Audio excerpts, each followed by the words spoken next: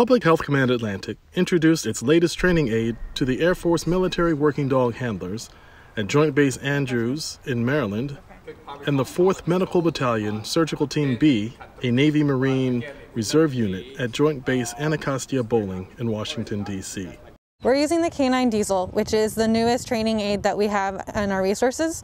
This dog is basically a real dog pretty much. It has fur that is realistic, it has a pulse, a respiration rate. You can control both of those. You have options of amputations, bleeding wounds. You can suture with it, you can intubate it. It expands our hands-on training for medical. Previous aids were not as advanced. When they had the Jerry dog and the Hero dog, it was just like a mannequin. The Diesel dog has so much to offer for training. For one, it does look realistic.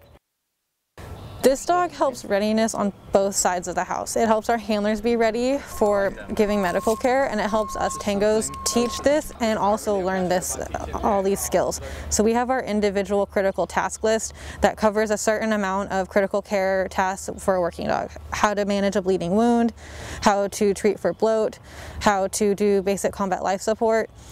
All of this can be done with this dog because of the capabilities it has.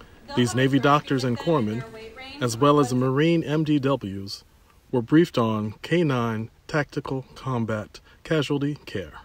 So basically we assessing the dog, checking their airway for airway obstruction, circulation, preventing bleeding, and just going basically over the general stuff.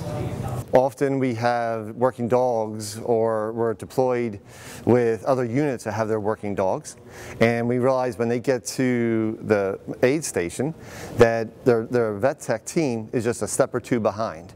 They're in the neighborhood, but they're not coming with the dog off the aircraft.